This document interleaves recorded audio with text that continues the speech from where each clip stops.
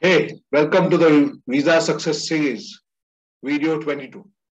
My name is Richard Lasrado. I'm an MBA with 22 years of study abroad counseling experience.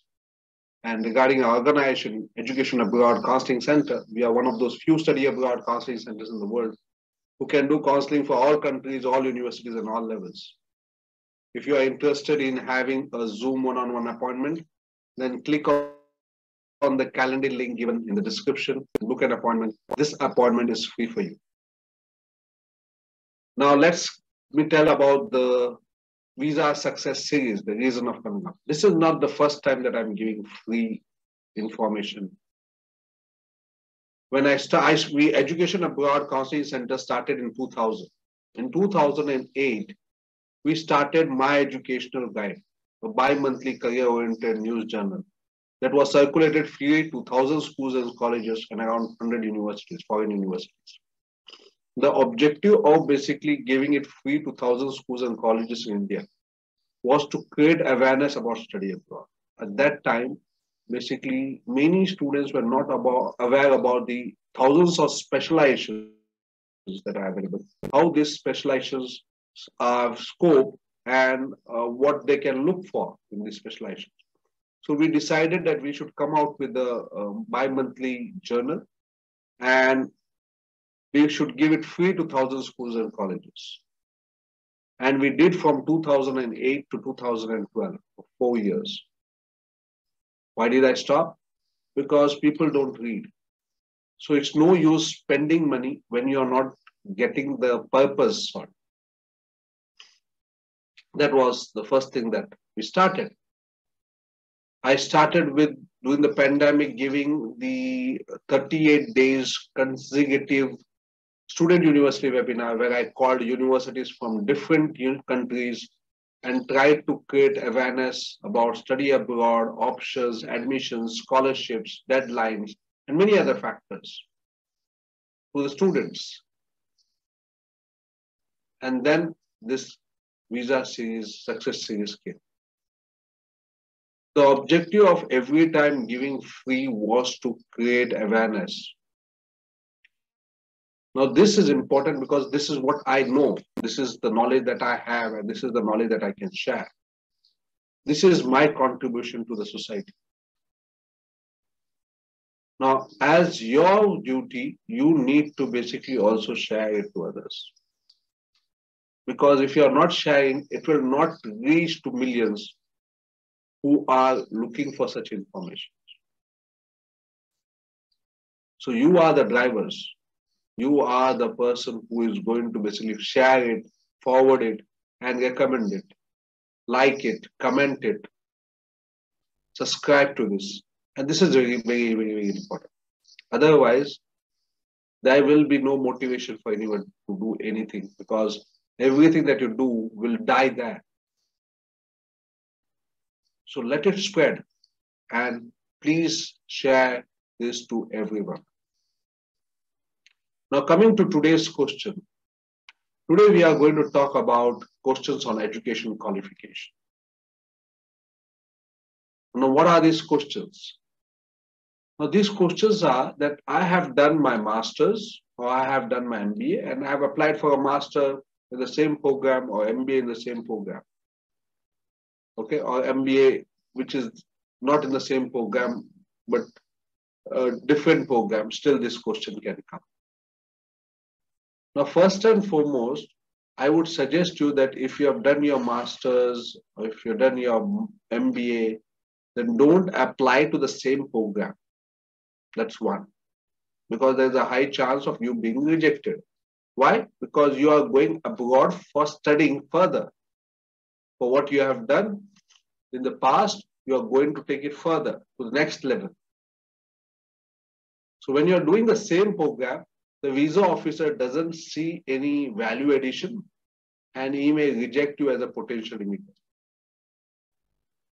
So many do masters in accounting in India and then they do masters, they apply for masters in accounting abroad in US. They do MBA in finance or MBA in marketing and then they apply again for MBA in marketing abroad. This will not help your purpose.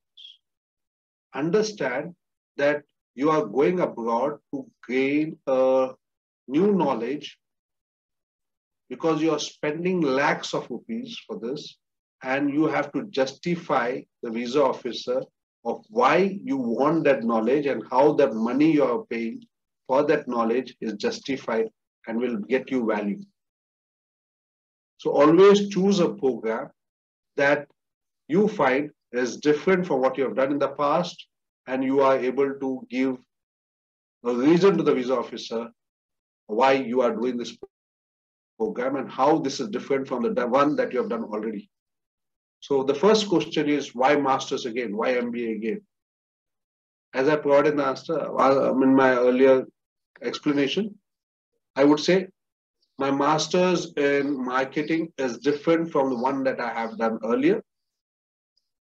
My master's was into finance. On this, I'm doing master's in digital marketing, and this is master's in marketing. The reason I want this qualification is because I'm working in a social media platform for last 3 years, and where I need this particular knowledge. In today's term, more importance is also on the digital marketing, and I am not having that sufficient knowledge. So therefore, I want to get a degree so that I can go further in this particular, or whatever you want to say. As I've said, try to do something different from what you have done in the past. Don't repeat the same subject. The second is, you are a bachelor student and you are applying for a bachelor's program. Again, this question will be asked, why bachelor's again? Now, here there is a little difference. Okay. If I have done BCom and I applied for BSc in computer science, then probably I will be rejected. Okay. Even in your master's that I said earlier, try to see that it is related to your profile. It is related to your profile. Very, very important. If you chose a specialization which is not related to your profile, even then your chances of rejection is very high.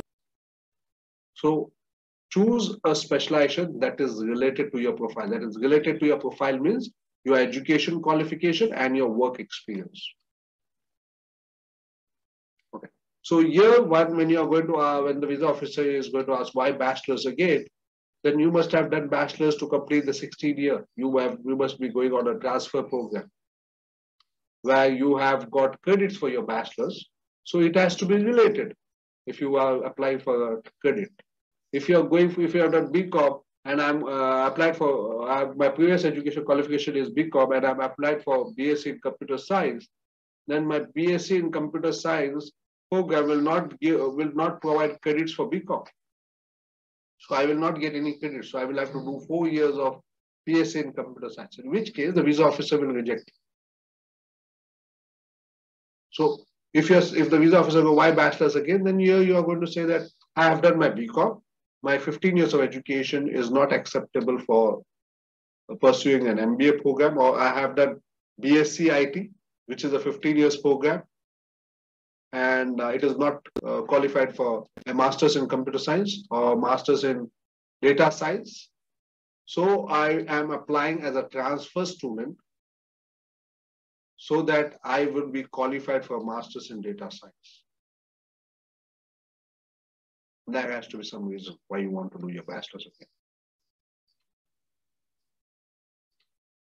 The next question is, you are applying for master's, why don't you apply for a PhD?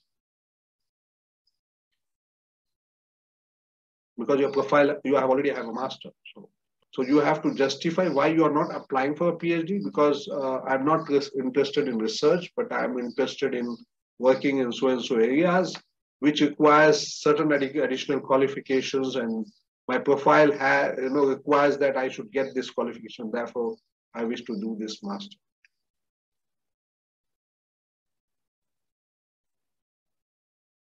So these are the questions on education qualifications. Why you have to, why masters, why bachelors, how you are going to justify them, and how you should basically choose them. I hope you are going through this video series as I have covered a lot of questions which you will not find anywhere. That's guaranteed. It's guaranteed you will not find all these questions. So go to them because, many have benefited. Many have benefited. Okay. If sometime possible, I'll share basically, if possible, the emails that I get that students have benefited.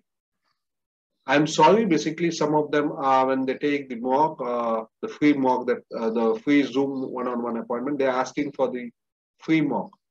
I will be answering all your visa-related questions that your profile has, but I will not be giving free mock because I charge certain services. So that those services are under charge.